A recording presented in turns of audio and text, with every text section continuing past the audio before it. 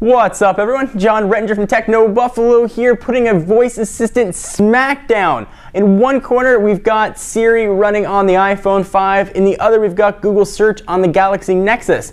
We ran this test a few months ago when both were still in earlier builds.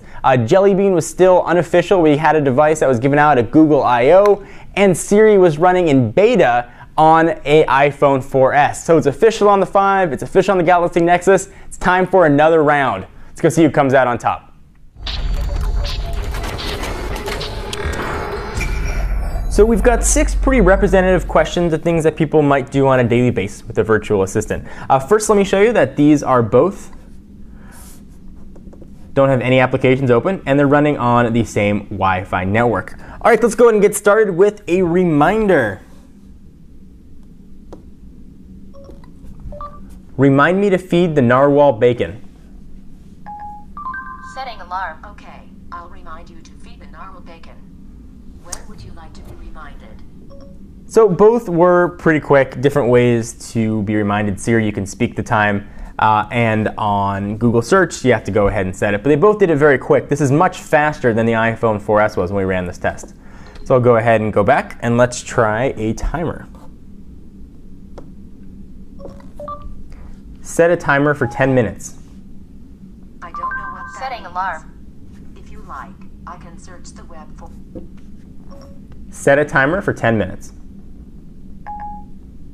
Okay, 10 minutes and counting. So both worked pretty well. You do get much more visual cues with Siri than you do with Google Search, but they both get the job done pretty well. All right, let's try some sports. What was the score of the Angels game? The Angels lost to the Rangers 3-1. Texas yesterday. The final score was 3-1. So either way, we can see the Angels are having a bad season, and both much quicker. This is a whole different battle than our initial square-off was. So whether it's a combination of iOS 6 coming out of beta or iPhone 5 hardware, it's much, much, much faster. All right, let's go ahead and ask her a question.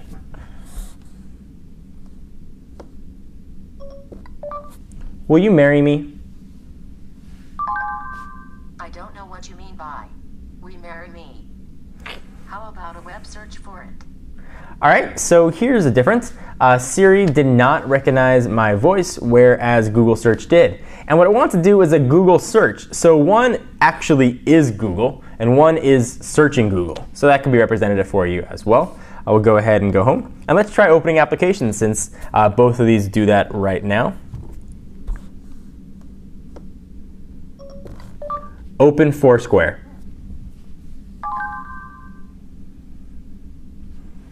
So open Foursquare, and this one just searched for Open Foursquare. That's a new feature of the new Siri. Let's try some math questions.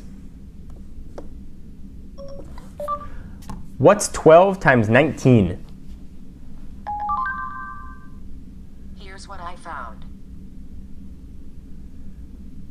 So they gave you the answers. This brought up a full calculator you can actually work with. You can pull this up too on Google if you just Google calculator.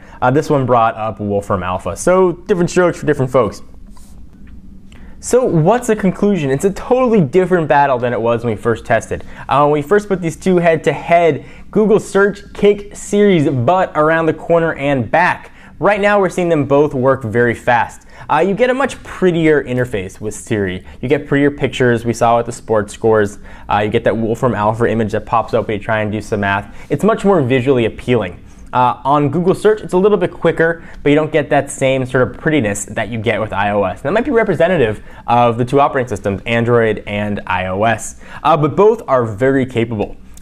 Google Search's voice used to be much more natural, and Siri sounded way more robotic. They've made Siri now sound a little bit less robotic, at least to my ear.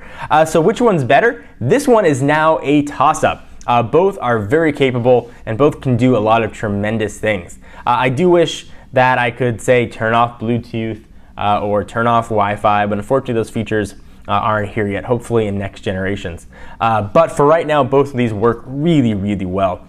What do you guys think? Which one did a better job? Which one would you use, assuming that you had access to both? I'd love to hear your thoughts. Be sure to check us out at technobuffalo.com for the latest and greatest tech news. I'm John Rettinger, and I'll see you in the next video.